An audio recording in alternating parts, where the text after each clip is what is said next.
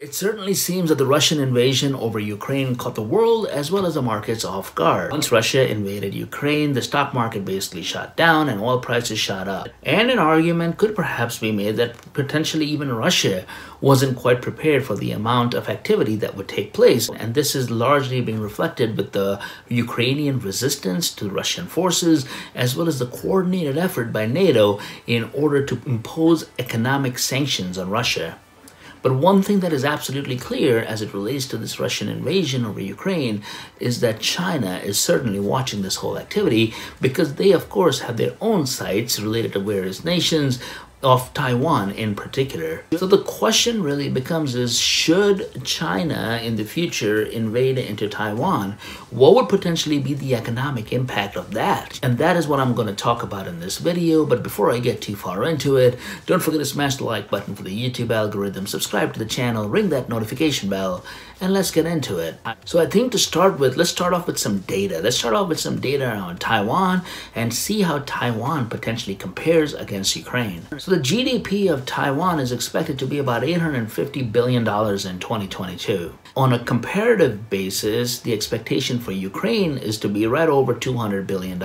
In 2020, US exported about $39 billion and imported $67 billion of goods and services from and to Taiwan, making Taiwan the 8th or the 9th largest goods trading partner and supporting an estimated 188,000 jobs. US top exports to Taiwan are machinery, electrical machinery, mineral fuels, optical and medical instruments and aircrafts. Agricultural exports include soybeans, beef and beef products, wheat, poultry, and fresh fruit, thus making Taiwan a very important trading partner for the United States. On the other side, or on the import side of the equation, top imports from Taiwan include electrical and electrical components, baked goods, cereals and pasta, nursery products and cut flowers, food preparation, processed fruit and vegetables, and non-alcoholic beverages. Now, if you take that and you compare that to the Ukraine is US's 67th largest goods trading partner compared to 8th or 9th for Taiwan, depending on the study of the research that you're looking at,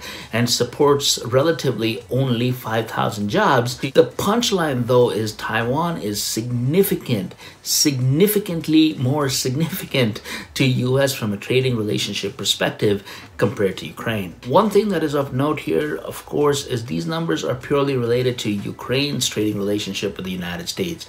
Obviously, we live in a global economy. Obviously, Ukraine has trading relationships with other parts of the globe as well.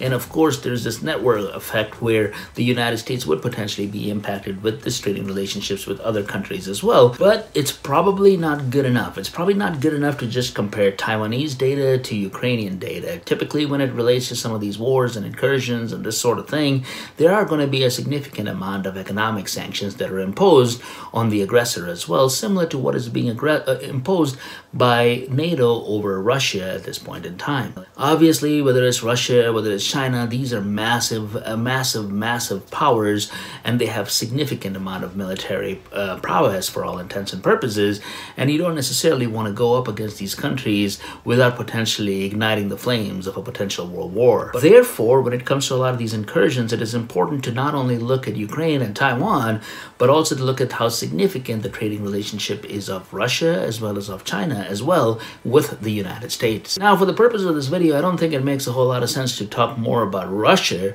because the impact of Russia is clearly or is pretty obvious. Whether it's the prices of oil, whether it's the prices of agricultural products, all of those have skyrocketed. But what is interesting to note is neither Russia nor the Ukraine nor the Russia and Ukraine combined would make up the list of US's top trading partners in 2021. But both China and Taiwan absolutely do, coming in at 3rd and 8th place respectively. Also, China is the biggest import trade nation in the United States, and of course the United States has the largest trade deficit with China as well. And if you were to combine Taiwan with China, it would by far be the largest trading partner of the United States. Therefore, from an economic perspective purely, should China actually invade Taiwan, and if there are economic sanctions imposed on China, it would be nothing short of absolutely catastrophic when it comes to the US markets. But let's dig a little bit deeper into this. It is safe to say that the US economy would be impacted, but are there perhaps some sectors that may be more impacted than others? When it comes to Taiwan, the leading imports into the United States are computer chips, as well as cell phones and digital storage devices. Outside of supporting the computer or technology sector, Taiwan is also a large exporter of plastics, optical, technical, and medical apparatuses. When it comes to semiconductors, companies such as Apple, Google, Amazon, and even Qualcomm, NVIDIA, and AMD have a significant or a heavy amount of reliance on Taiwan. The US isn't even close to eliminating some of this reliance that they have on Taiwan.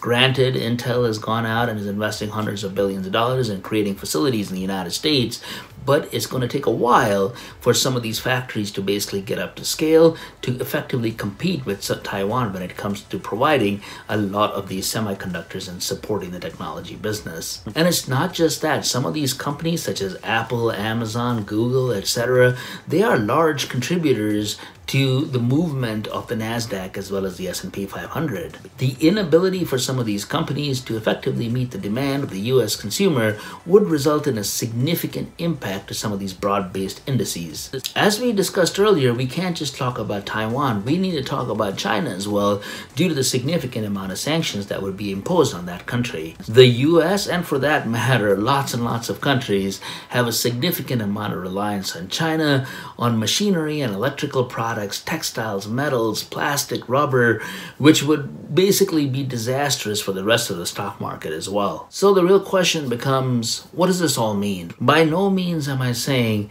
that the Russian incursion over Ukraine isn't a big deal, because it absolutely is. But one could easily argue that one of the main reasons why the NATO, as well as the United States, which is a part of NATO, have not had a significant amount of involvement beyond economic sanctions with this whole incursion is due to the limited amount of impact that these countries basically have to the US consumer. But what's arguably significantly more significant is how is China viewing this whole thing? Suffice it to say that the amount of Ukrainian resistance when it comes to Russian forces has been nothing short of absolutely amazing, and that is perhaps something that China may need to take into account over Taiwan as well. Similarly, I'm sure China is also taking some actions to potentially diversify their country base that we have trade relationships, to potentially remove or reduce some of the reliance that they may have on their side with some of the Western powers as well. But it is important for the West, as well as the United States in particular, to not be potentially flat-footed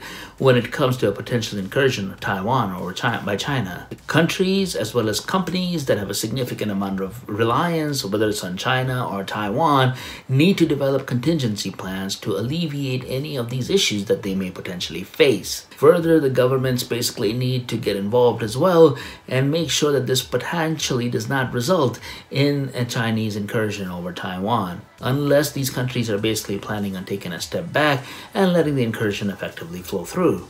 Currently, the US, and for that matter, there's several other countries in the world as well, have a significant amount of reliance on China as well as Taiwan. And an incursion of China over Taiwan would be nothing but short of catastrophic when it comes to the markets as a whole. But what are your thoughts on the matter? Include it in the comments below. And while you're at it, also subscribe, like, and ring that notification bell, and I'll see you in the next video.